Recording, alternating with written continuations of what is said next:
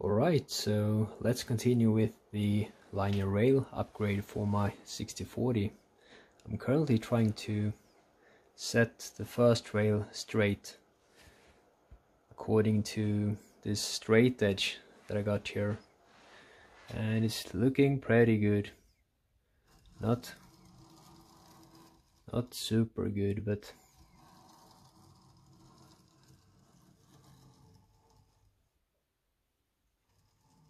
about plus minus 100 of a millimeter. It's harder than I thought to get it straight, or aligned is perhaps a better word.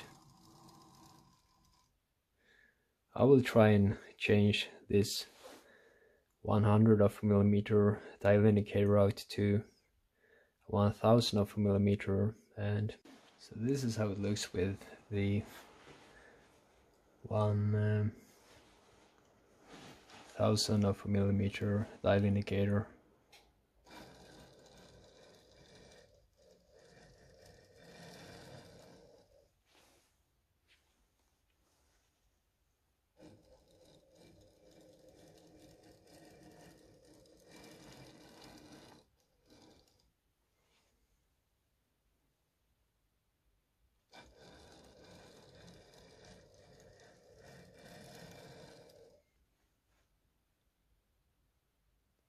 And I had to put a piece of aluminium on top of the straight edge, since the spring was a bit stronger in this Mito Toyo dial indicator, so it kind of pushed the straight edge away. But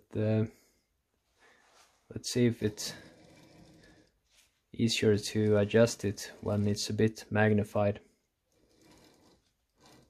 This one is so sensitive, so this whole thing here, and when I start to slide the rail, the friction, and it's just moves around a lot. But you can see here that we got some issue. So that is about 100 of a millimeter, but a bit more magnified.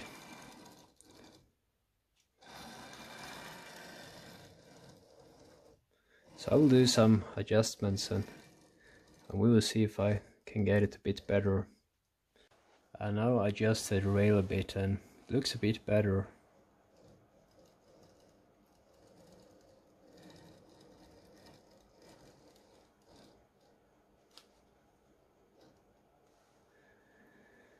So where are we at? We are at 66.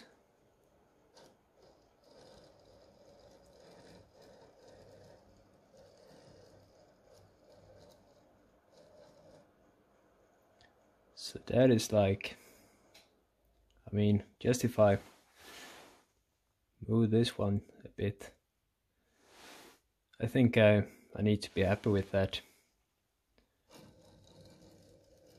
It should be within 100 of a millimeter now.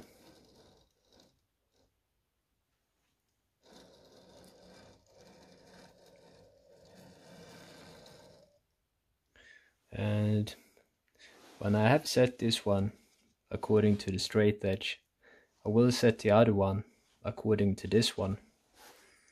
At least that's the plan. But what I will do now is that I will tighten down all the screws with I don't know what this one is called in English.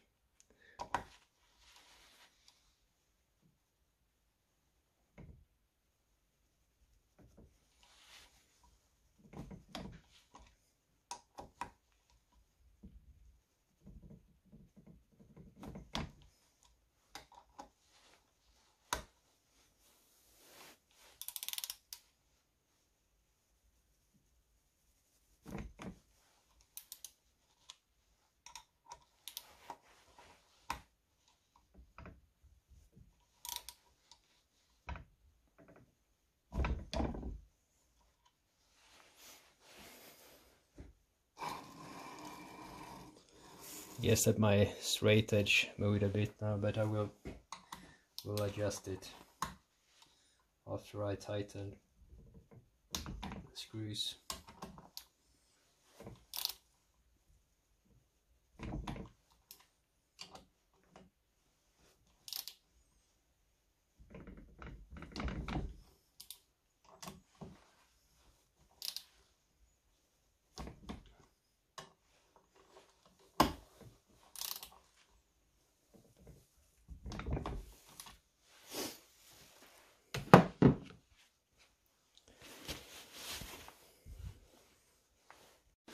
Alright, I'll now attempt to level in or align the second rail to the first rail, and it looks pretty good.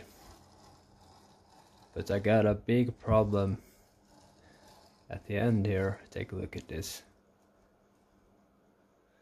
It seems very bent over here, but from this screw and over here it's only about 5 micron. It varies, I think.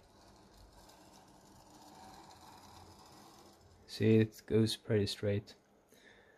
The dial indicator changes a bit when one changes direction, as you can see here.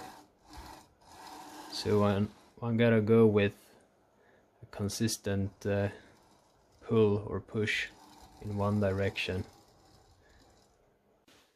I didn't manage to fix this arrow here fully, but I managed to move it outwards a bit, so it's bad from here to here, and I don't think it's super critical, but yeah, super hard for me to bend just this little piece here.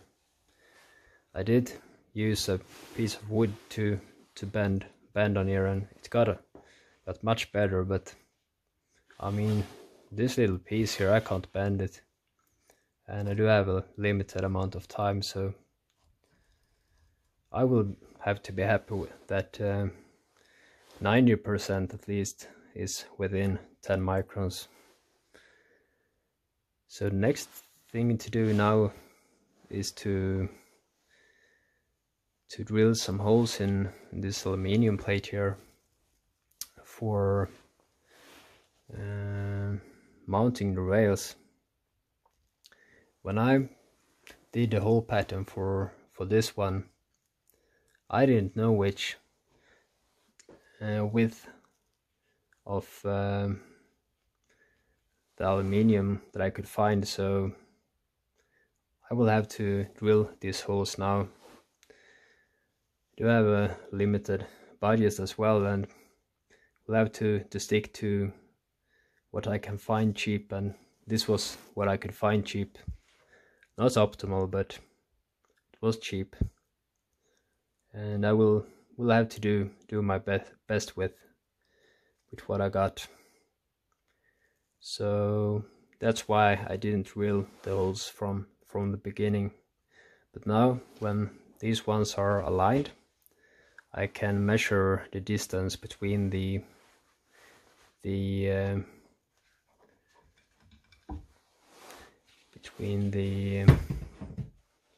sorry for that delay in my head, it's pretty late. The distance between the holes here, between the rail blocks, and drill the holes in the plate. So that will have to be tomorrow. Clock is currently some autofocus bit almost 1 at night. So time to go to bed, and I will continue tomorrow.